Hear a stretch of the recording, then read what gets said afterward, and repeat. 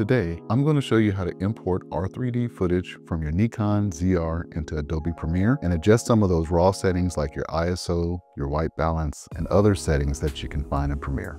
As far as I know, you can't currently import R3D footage into Premiere Pro, so you'll need to log into Creative Cloud and install Premiere Beta. Once it's installed, we're going to create a project and import your footage. We're going to bring our footage into the timeline and make sure we have our sequence settings set to our preference, and now we can go ahead and start editing this footage. I always unlink my clips so I can edit and move them independently, but it's not necessary for you to do so. Now, to adjust the settings, select your clip and you'll want to go up to your effect controls and see your clip highlighted in gray. We want to select the source tab, and all of the raw settings are going to be found here. First is your red source settings, and going down, image pipeline that's already set to IPP2. We also have some denoising here if you need it, as well as decoding. We've got the primary color space, and the red wide gamut RGB is already selected. Next is gamma, and log 3G10 is already selected for us as well.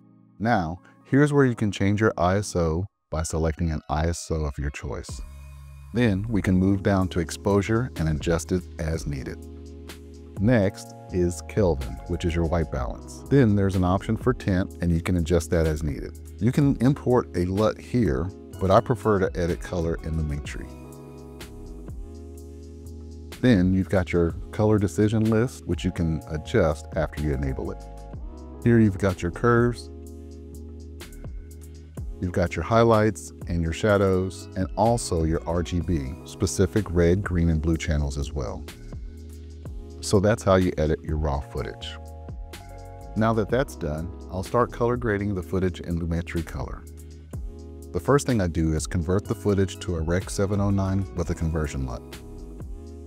So I'll go under basic correction and apply the LUT. After that, I'll add an adjustment layer on top of the footage to finish grading it. After I create the layer, I'll drag it onto the timeline and make sure it matches the length of the clip.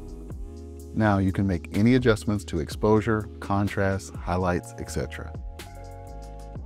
Next, I can go down to the Creative drop-down and import a Creative LUT. Typically, I'll only add 10 to 20% of a Creative LUT on top of my footage. After that, you've got your curves and color wheels, so adjust those to your preference. And that's how you import your RED footage into Premiere, access all of the RED raw settings, and then how to do a basic correction with some LUTs. If you found this video helpful, please subscribe. And if you have any ideas or suggestions on how you like to color grade, please leave them in the comments below. Thanks for watching.